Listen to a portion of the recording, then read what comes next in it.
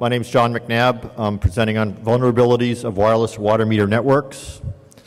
I won't read all this, but the quick summary is I come from a water-centric position. I ran a local water department outside Boston for 13 years. And one of the last things we did when I was there was look at wireless water meters. And to be honest, when we were looking at them and I was pushing adopting wireless water meters, I never thought of security.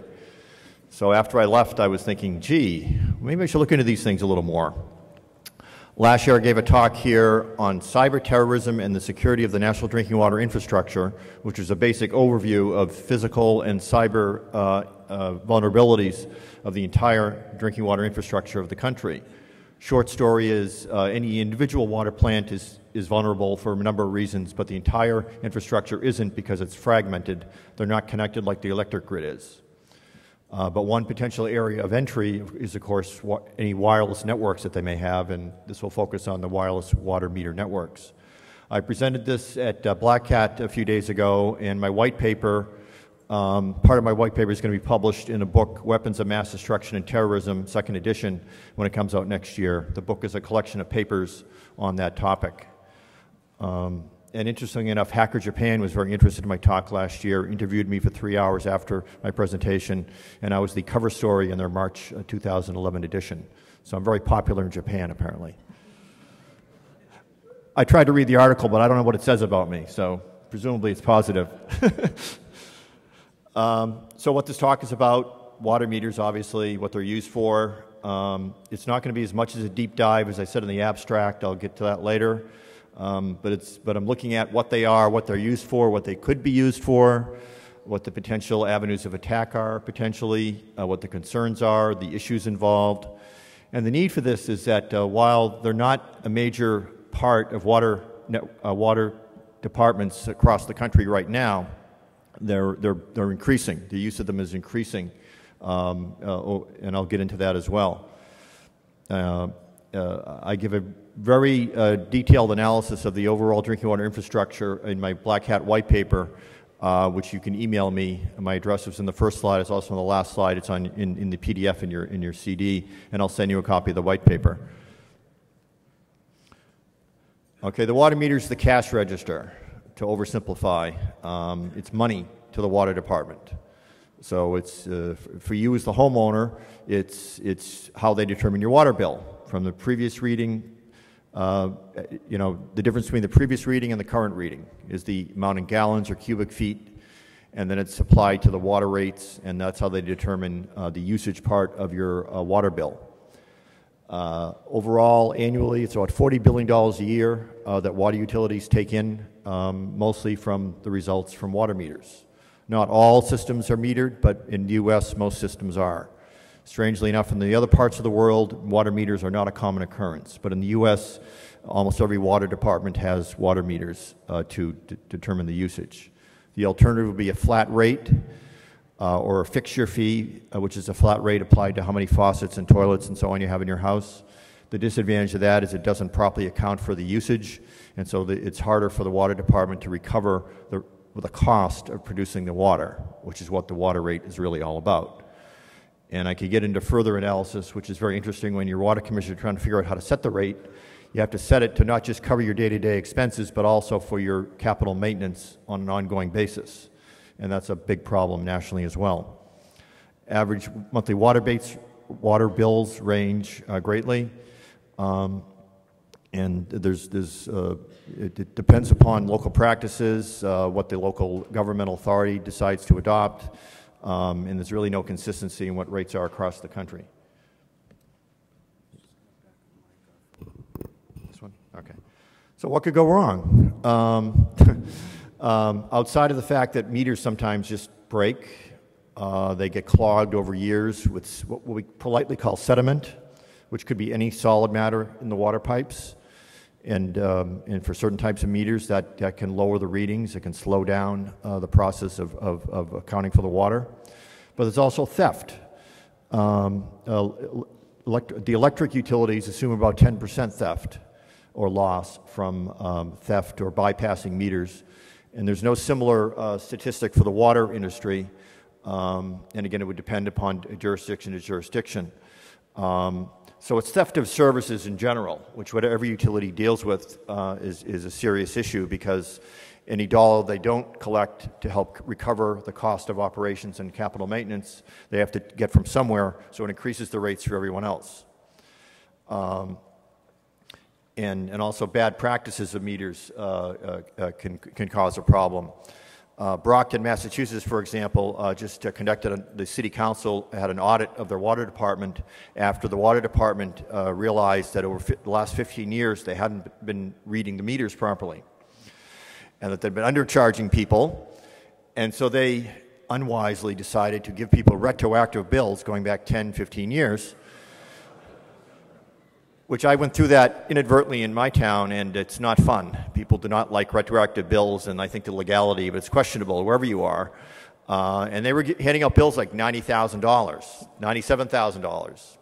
So as you imagine, the citizenry got up in arms and got the city council to look into it, and the audit revealed that for 15 years, most of the meters hadn't even been read. You could read them.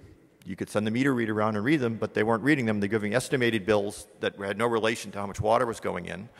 And gee, that's why they had fiscal problems. And they weren't using the billing process properly. So there's a lot the water department can get wrong without, malicious third parties getting involved. Clearly, that's not just the hackers or the malicious third parties, but we'll look at all those issues actually in terms of water meters. Very briefly, water meter. I want to do some technical stuff here, I guess, but I won't go through all this in detail. The most common type of meter, there's displacement, velocity, ultrasonic, electromagnetic, which are my favorite. We were trying to adopt those in my town because the water just flows through the meter. It's not stopped by a disc that turns around or something that detects the velocity of the water. So that the electromagnetic flow meters using Faraday's law of induction are less susceptible to being clogged, as you might imagine. But the most common type used in the United States is a positive displacement meter that uses a nutating disc, which is just a disc that spins around, and so they know how much is in that area of the water meter that the disc turns around, and every time it turns around, it registers a certain amount, which appears on a dial. And there's many different kinds of registers, we call them. This is one common type that basically has an odometer type readout, and then a dial. And after the dial goes around one turn, then it clicks on the far right part of the odometer. This is the old-fashioned historical one that's still out there in millions of homes across the United States that uses a mechanical process for both detecting the amount of water and reporting it. This is, generation 1, perhaps. But now we're up to generation 3 that I'll get to later, and some improvements. So data collection methods, I could go into great detail, but we don't need all the detail here. But to make a long story short, eyeball, there's an eyeball right there. So you send a meter reader in, they knock on the door, they go in the house, they go down the basement, they find the water meter. Of course, they've been there before, hopefully, so they know where it is. They get through the stuff in the basement, and they put a flashlight on it, and they read the register. And again, that's still what's being used in millions of homes across the United States. So the meter reader has to write. Usually, it's handwritten. They have a sheet, and they handwrite it down. And then when they get back, after they do everything in their route, they go back to the plant, and then someone types it in or writes it down, and then they type it again. So you get lots of opportunity for human error. You can also have computer error, but this is mostly a human error type of problem. Then to get more to computerization, you've got the walk-by. So you attach, even on these older meters, there are like 2 or 3 wires you can attach a reader to it that then drill a hole and goes to the outside of the building. And we call it a gun. It's a handheld computer that's only purpose is to read the meter. So you put the gun on the device at the outside of the house, and it electronically downloads the information. And so after the meter reader's done his entire route, so he still has to walk to the house, but he doesn't have to get in. So that reduces the problem of having estimated readings when you can't get into the house, which still occurs. Some people don't want to have their meters read for some reason. So what we did in my town is we gave them estimated readings of like $5,000, and that got them to come to the water plant to say, hey, what are you doing? And we said, well, we just need to read your meter. And then they say, okay, fine. Otherwise, we can't charge them $5,000, but that's a way of getting their attention. So the town council might have got involved in that, but we didn't have that many, and it worked. So we didn't. So we abated the $5,000, and then we give them the proper bill. Then there's drive-by, which is getting closer to what we're really talking about. So instead of having the meter reader go to put the gun, it sends a signal out that can be reached from the street, or there are varying ranges for these things, and it's just automatically downloaded as they go by. So that's getting us closer to the ideal of a smart meter or a meter network, which is our next slide, is a fixed network. And this is what you hear about on the smart grid. The water smart grid, if you can call such a thing, or the water smart meter is the little sister or brother of the electric smart grid, which is moving faster and being developed more frequently across the country and across the world. So actually, to research this, there wasn't much out there on the water smart grid, so I'm adapting a lot of things from the electric smart grid and fixed network architecture, which is basically being copied for the water and for gas and anything else that is a utility provision. So instead of having a drive-by, the signal, of course, goes out everywhere, and depending upon the topology and the size of the community, if you're lucky, they can all be received at the administrative headquarters, or where the billing center is located, and all be collected there. In most cases, even in small towns, you've got geography problems. It's tough to depend on the signal getting there all the time. You can set up repeaters. You can do a mesh network in the long run, or you basically set up aggregators so that Washington, D.C. does this. They have aggregators, so the water meter sends its signal out using RF, radio frequency transmission, and then it goes to an aggregator in the neighborhood or that area of the town, of the city of Washington, D.C., and then it's sent by cell phone to the water plant, to the billing system. There's a lot of different means for sending the signal automatically. RF is the most frequent, but it's also cell phones. Power lines are used by electric utilities, obviously, but for some reason are not used in water in the U.S. As a means of sending the signal. That's another possibility. Cable is another one. So without getting into the technicalities of the different means, I'm going to be focusing a little later on the most common one, which is radio frequency, which is also one hopefully we can do something with. The other key thing about the fixed network is that it can allow two-way communication. Now, with electric systems, smart grids, that gets very interesting when you also add to it a home area network, which might have been talked about in the talk previous to this that I wasn't able to see because I was getting ready for this. But home area networks are very interesting because it's the Internet of Things. Every electric appliance in the house has an IP address or is connected to a central controller that the homeowner can presumably control, but also the utility can control to turn things on and off, to deal with power surges or reduce the use of things that aren't actually being used when they've got a heavy load, things like that. No one's really talking about that for water for obvious reasons, because basically it's mechanical issues. You can't really do the same thing, but it gets into interesting questions that I'll get to a little later. So the topology isn't very interesting. It's probably conceptually a star, but the key thing is two-way communication. So suddenly your water bill can be read almost any time. Instead of every quarter with the eyeball or the walk by or even the drive by, it can be monthly, it can be daily, it can be hourly. Every 5 minutes, you can put any household, anybody on your network on any schedule you want, basically. The trick is, how much information you want to get, and do you really know what you're going to want to do with it? So that gets us a lot of advantages in terms of information collection. The benefits of the these terms, AMR, automatic meter reading, AMI, advanced metering infrastructure, and smart grid are sort of fluffy. They go, you could be talking about one when someone else thinks you're talking about the other. Automatic meter reading is mostly, could be the walk-by. That's not really advanced metering infrastructure. But we're going to focus from now on the fixed network system, which is smart grid or AMI for water. So it lowers the meter reading cost. It theoretically owes better accuracy, even though that's what they say. In many cases, you'll see, if you do some research like I did, that a lot of people have higher bills, or the bills don't make any sense with the wireless readings. It's better for the water utility in terms of helps resolve bill disputes, because the computer never lies. You can just see that's what the computer said. And better customer service in terms of if someone comes back from vacation and they think they had a leak, someone at the plant can actually look at, here's what the readings were while you were away or while they're home. It's more information that can be used to help the consumer better understand what they're using for water. Maybe help them do better water conservation. It helps the water utility keep better track. These two charts on the right are very interesting in terms of showing examples of how the water utility can use the information even on a daily basis. On the top graph, so the water utility has an outdoor watering restriction, and see that black line? That's when someone evaded it by by putting your automatic sprinklers on in violation of the restriction.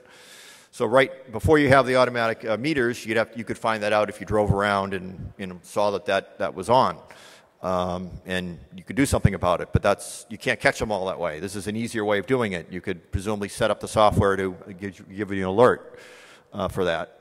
And then leak detection is the main reason why I was pushing for it in my water department years ago, was that if you set it for daily or hourly, or pick an interval, at some point, if there's no leak, it's going to go to zero at some point, because there are many times when no one's flushing a toilet, no one's turning a faucet.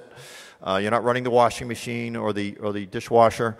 So if it never goes to zero, you suspect there's a leak, and you can go further from that. So it's got a lot of uses to the water utility. And the growth, right now going to the second to last bullet, only about 7% of water utilities in the United States have what we'd call smart meters, the AMI, the wireless water meters that we're talking about. But looking at the studies that have come out, looking at the entire smart grid for water, gas, electric, it's projected to explode, to make major increases in the next 10 years. And that's mainly because California is ahead of the curve, because they have a state mandate to reduce water consumption 20% by the year 2020, which is quite a chore, actually. I mean, after you eliminate water, unnecessary water uses like watering lawns, it gets tough to fine-tune the water use. And so this is a useful tool for the water utility and for the homeowner in California to keep track of the water use and reduce it as much as they can. So looking at the information that we're talking about, what are the benefits, digging deeper, for the information that the water utility can get? So obviously it's part of the billing record. That's what it's for. That's the major reason it's for. Leak loss analysis, but also allows them to look at the usage. So when's the peak usage? What part of town does the peak usage come from? Maybe there's an issue there they can look at. Maybe it helps them plan the running of the plant and the withdrawal of water from the source if they know better what the peaks and the valleys are hour to hour, minute to minute throughout the water district. Conservation, I mentioned a few times. Feedback directly to the consumer, so there's a potential benefit for the consumer. And this is from a report from California, and it's almost essential in California for the utilities to tell the state what they're doing or not doing to meet the mandate. So, summing it all up, the wireless water meter is an embedded device. It's a node in a sensor network, I'll get to. It's a data information collection device. That's why I'm talking about it at an IT security conference. It's not just a mechanical device that deals with water. It's an information collection device. It's an electronic cash register now, instead of the old metallic one that I showed in an earlier slide. And it allows for better conservation. And of course, could it be Big Brother? So it's hard getting a handle on looking at a water meter, because there's so many different kinds. There's about over 24 manufacturers. That pie chart is from a study looking at some estimates of market share. Itron and Neptune are the biggest ones. There's also Census, Badger, Hexagram. Those are ones that I've done some research on. But it's a big field to try to get a handle on because there's at least this many manufacturers. They have different models. They have different types of meters. Some of them are the transceivers that can go on an existing meter. Some are ones where the transceiver's built in already to the meter. So there's a lot of variety here because there's no standards really. They need to meet the American Waterworks Association standards for proper operation of a water meter, but as far as I know, that doesn't address the wireless portion or a lot of the issues that I'm talking about. And as I mentioned earlier, they can deal with a lot of different transmission methods: phone lines, cable, power lines, radio frequency, or a combination of the two. And again, the most predominant one is power lines. Just checking my time. So looking into how are they put together, what is the technology and the engineering used, and again, I won't read all this, but patent information is very, very useful. So I bought a couple water meters on eBay and transceivers, and one of the ones I got was a Census MXU Model 550, and they're very helpful in actually printing the patent number on the outside of the casing. So I took the thing apart, and I'm afraid to say I didn't get very far, but I took it apart, identified as much as I could what the different parts were, and here they're described. We've got an Intel 8050 family integrated circuit. We've got a 1 kilobit EEPROM. It gives the description in the third bullet for what the interrogation mode is and what information is sent out and received.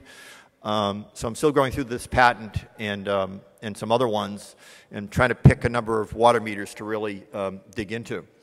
But you can see it's mostly off-the-shelf components. Not many people are designing specific hardware, software for the water meter. They're using off-the-shelf chips, processors, EEPROMs, and transceivers, as it turns out.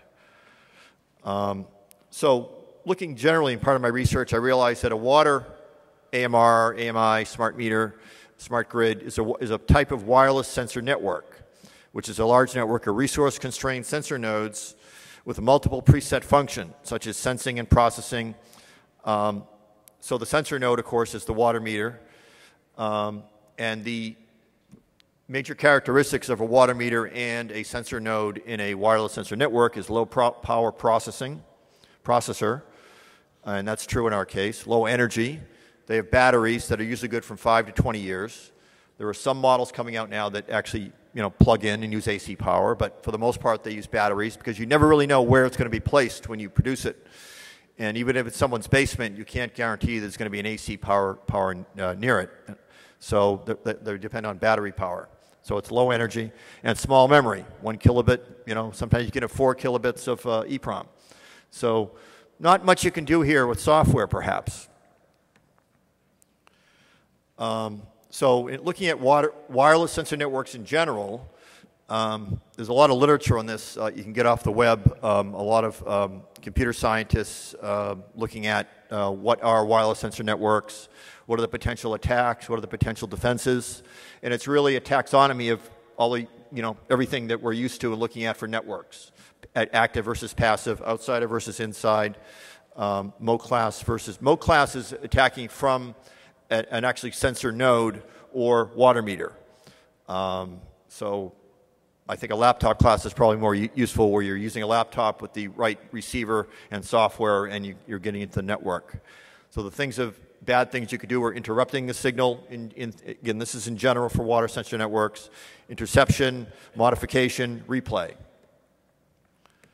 And the countermeasures, again in general, but it applies here as well, basically boils down to authentication, encryption, which you don't see in a lot of low power, low memory, low processing ability wireless nodes. And again, that's the case we see in water meters as well.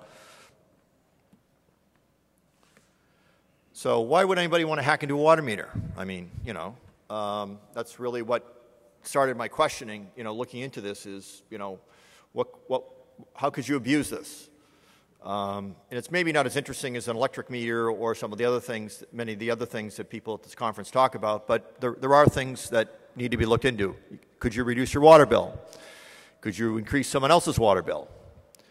Could you steal water, the theft of service, which right now is being done so well in many utilities by just mechanical means? I mean, the good old-fashioned method, you put the meter in backwards. We see that occasionally. You bypass the meter. So you get someone who knows how to do plumbing and you just go around the meter. You find that a lot out there. But this is a more sophisticated way, if it can be done, to actually, do a man in the middle potentially and give the wrong information to the water department. Evade water restrictions, very important thing. In my community, when you had water restrictions, people get very hot under the collar that they can't water their lawn. And some of them think they have a God-given right to water their lawn and use the water. And the water department usually doesn't mind because they're paying for the water and they can afford to pay for the water. But again, if you have a water restriction because you have a problem with the supply, you don't really. Everyone's got to obey it. So if you want to evade the water restrictions and you want to gamble that someone's not from the water department's not going to drive by and see that you're doing that with the outside sprinkler, you just if you can do it, you change the readings that they get from your wireless water meter, and they're none the wiser. Could it be used for surveillance of human activity in the home? And I deal with the top ones in some degree a little later in here. The unanswered questions are, could you use it to get into the SCADA system, the control system that runs the plant? That's a very interesting question, since we know from talks at Black Hat and other talks here and stuff in the news and viruses like Stuxnet that the control systems, and that's what that picture is. That's a control system at my plant, which was running on an SP2 machine, I believe, unpatched. And that's usually what you find because they think they're off the internet, so they don't have to apply patches and virus protection and so on. That would just get in the way. So it'd be interesting if so the wireless water meter network only goes into the billing system, right? And the billing and the office system is never connected to the SCADA system, right? Well, actually, about half of them are. In polling, it's been done in the last couple of years or not. So I don't know the answer to the question yet. It's a further research into whether that's a potential entry into that screen right there and changing the operation of the plant. Could you use it to get into other smart grid networks? There's a move to integrating water and gas smart grids into electric. And you could get a lot more bang for your buck if you're hacking into the water system, if you could also hack into the electric or the gas and do something nefarious there. So again, that's another question that is further down the line. So what could the evil consumer do? Theft of services. So we all know about the illegal cable descramblers, which bypass the legal system that you're supposed to pay for. Also, there have been news reports that in China, people are getting arrested for creating a device, and I can't get much information on this. If anybody knows how to get one, I'd like to see one. But it's presumably a box of some kind that either goes on your electric meter in China or there's a man in the middle. They're not describing it very much, and lowers your electric rates. So, could somebody, attack the wireless water meter system, and presumably with a box that someone like us would build, and lower their water rates, or give you control over everything that's being told to the water utility, so you could evade the water restrictions, or again, steal money from the water department and steal water. It's both. So the effect of the water utility is bad, of course. Especially if they don't notice it, that suddenly the revenues are going down. Their master meter at the plant shows they're still sending out the same amount of water, more or less, but they're getting less revenue for the same amount of water going out. Gee, maybe there's a lot of leaks out there. Maybe there's a lot of illegal connections. So it's a possibility. Of course, it can be detected because even the wireless water meters have a register that you can, usually it's an LCD at this point for the more modern ones, where you can go down and actually physically read it. And then presumably you could, on some of the models, you can go to it and download directly from the meter what the readings were and get a better idea. So there's a way around it for the water utility, but if a lot of people are doing this, it's hard to find out and control. Could it be used for terrorists or adversaries trying to do damage? So I'm just speculating here. Could it be used to collect information to help them build a hydraulic map, say, of the water system? Because in my talk last year and in my white paper, the current state of analysis of potential physical security problems for water utilities are that the most vulnerable part of a water utility is the distribution system, where it's not monitored, really. You get hundreds of miles of pipes. You get hundreds, if not thousands, of fire hydrants in a big city. You get hundreds of thousands of connections and valves and blow-off areas where someone can get into the system.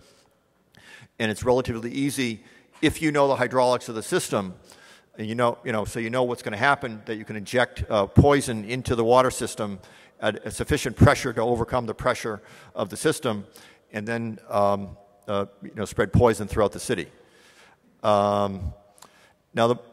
So that's a question. That's still a question. More information is always useful if you're going to do an attack, obviously. So that's just a question. Disruption is more likely in a lot of places like California that are serious about water conservation, but also in other places that want an easy way to turn water on and off remotely. Say when an apartment dweller comes and goes, or a seasonal, somebody has a seasonal rental, and you need to turn the water on when someone comes and turn it off when they leave. There's something called Water Cop, is one brand name. It attaches near the meter, and it can be remotely turn the water on and off.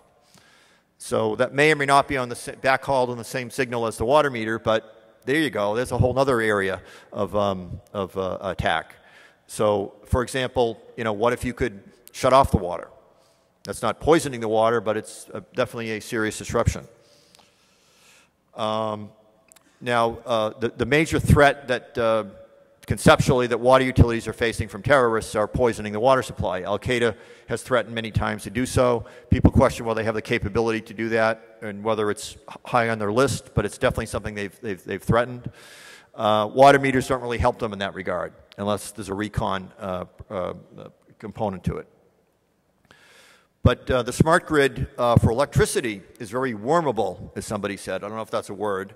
But Thanasis Giannetsos gave a talk at Black Hat Spain last year where he developed a wireless sensor attack tool called Census, for electric grid primarily, and it's for 2.5 gigahertz transmissions. And it's a very sophisticated tool that he demonstrated to spread a worm through an electric grid. IOActive did something similar. They presented at Black Hat USA 2009. And this is a picture at the bottom you can go into YouTube and you can see their demonstration. So all the green dots or nodes are the unowned nodes on the electric grid, and the red ones are the ones that are owned. And it's great. You can run the thing, and it starts all green, and then it turns all red. It was simulated. They didn't do it in a real environment, obviously. So no one's done that for the water grid yet, but it's a lot of the same off-the-shelf hardware and software. It's a lot of the same techniques, so it could be just as wormable. But the biggest concern that I've seen out there that we need to consider is Big Brother, the evil water utility. So even if there's no adverse third parties out there, no one's trying to poison the water or shut it off, some people are concerned that now the water department's going to know more about what you do. I know as formerly running a water department, I don't really care what you do. I want to know how much water you're using so I can charge you the right amount. But these quotes are from the Cary, North Carolina Watchman, a newspaper that's online. And so they're concerned that information about our private lives will be known to the water department staff. When you take a shower, when you water the plants, wash the dishes. Honestly, when I started doing this research, I didn't think this was a big thing. But when you look into it, there were a lot of people perhaps legitimately concerned that private information is going to leak out. Now, the water utility is going to know it, obviously. I don't know if, why they'd use it except, of course, to enforce conservation. So if they see, hey, Joe, you're flushing the toilet 5-6 times a day, I don't want to know why, but, can you cut that down? Maybe they do know why. So it's a concern that people have, however legitimate it is, but it may be legitimate. So this chart is developed from a chart and a report on privacy with the electric smart grid. So I just changed anytime it said the word electric to water. And again, this is speculation. I haven't looked into each of these things in detail. But so what is the water meter data could it be used for? So here's the hacker thought. We know it's supposed to be for the primary purpose is to determine the bill to raise revenue to be the cash register. That's the first line here. Water conservation. So what if a company that sells water conservation devices gets the data and they find out that this area of the city just isn't doing it for water conservation. Whatever reason, they're just using too much water. The city is getting down on them, they're finding them, and the city just isn't doing it. But they get the data and they get all the names and addresses of everyone who's violating the regulation and just isn't listening. It's just is using too much water. So that's your marketing, that's your mailing list or your email list. You send it out and say, hey, I got this device that'll let you comply with the city's regulations. Insurance companies, marketers, I just mentioned, law enforcers. I was discussing with someone at Black Hat about, could it be used for like a search warrant? Like if you're making meth in the house, that uses a lot of electricity and water. I can't find any examples where that's been done, but he said he heard about something in the Bay Area of San Francisco or California where that may have been used. It did? Okay. Okay. Yeah, so it's happened.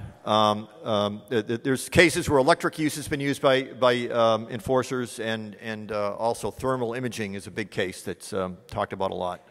Landlords, private investigators. So what if you're in a custody battle, you've got your daughter, you've kidnapped your daughter, and I'm not condoning any of this, you've got her in the house, and you're telling everyone, no, she's not here, and they look at the water use, and they realize there's just too much water for one guy, and they use that as evidence. I'm just speculating here. But the thing is that the wireless water meters are about 7% of the utilities in Southern California, so a lot of this hasn't happened yet, but it will. Especially if this information is created and is out there and is stealable, like almost other like credit card information. Creditors, criminals. So again, I think in most cases the electricity information is much more useful.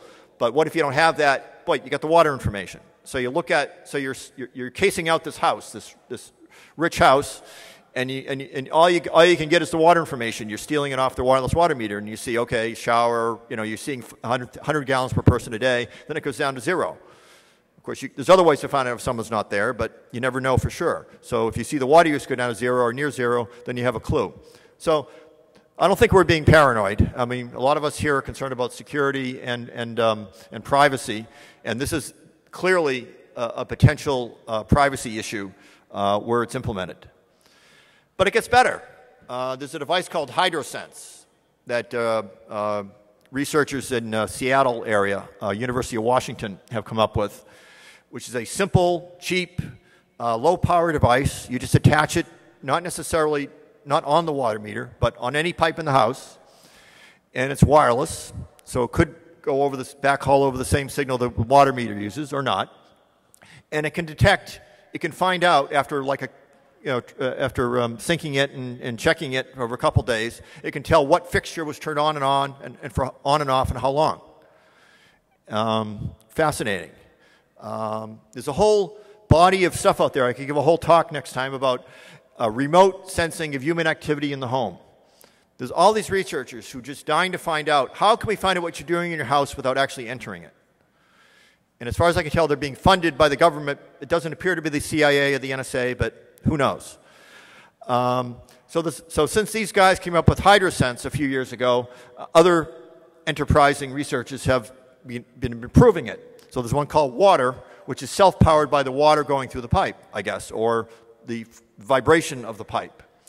Then there's one that I probably don't have on this slide that uses the water meter, because I can't pronounce it, that law, the equation they use, it uses the amount of water going through the system, the flow, to identify.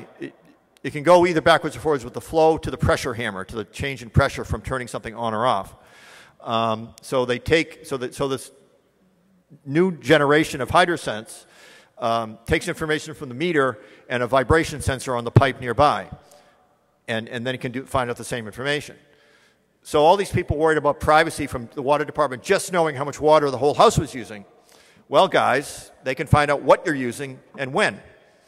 And that could be potentially very interesting. So there's a lot of rich research in this area. They're looking at it for gas, which is obviously a more limited amount of appliances, stove and, water heater, dryer, perhaps other things, but also electricity, which you don't really need if you get the home area network because that's already doing all that. But what if you don't have a home area network and there are devices you can attach for your electric grid in the house that do something similar? So it's just fascinating how much development there is in trying to find out what we're doing in our houses without us knowing it. So that really blew my mind when I said, oh, well, people are worried about privacy from just knowing how much water they use. Well, now they should really be worried if these things are attached. And these things can be attached surreptitiously, too. I mean, they're not, you can just, if you can get into the house, you can attach this, set it up, power it on, and it'll be working.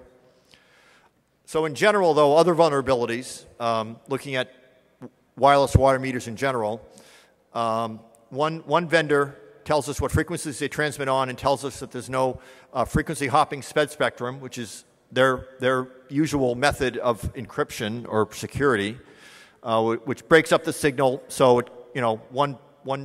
some packets will go on one sub-frequency, then another one, and there are different spectrum schedules that they go out on that are pseudo-random, that only the sender and the receiver are supposed to know.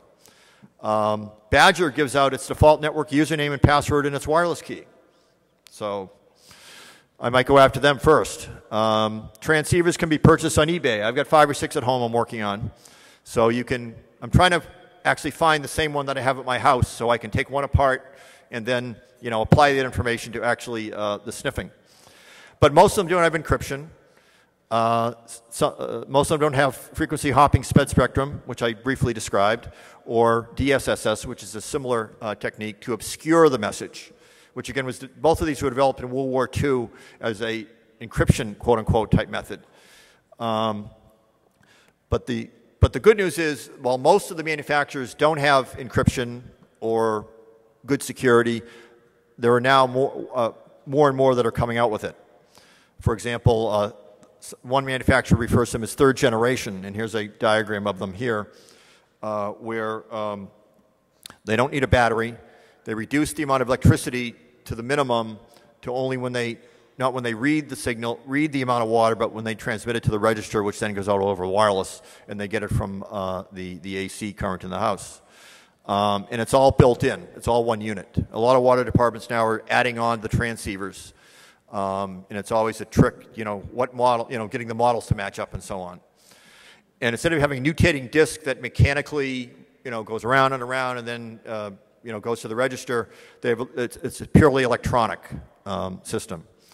And there's at least one manufacturer I found that actually says they have AES 128-bit and 256-bit encryption.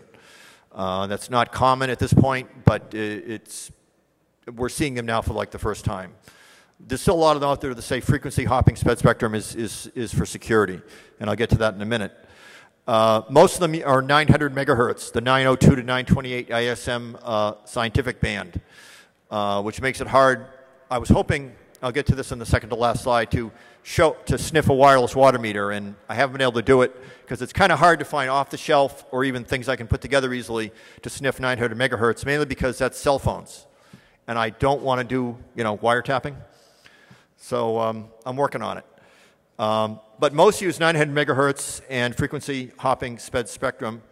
Okay, so there are 2 researchers who have done proof of concepts or better for sniffing frequency hopping spread spectrum transceivers. Atlas Cutaway and Q, I believe they're from InGuardians, at ShmooCon 2011, talked about this in great detail and showed how using a CC 1111 900 megahertz model kit, they were able to crack the frequency hopping sped spectrum and read the signal.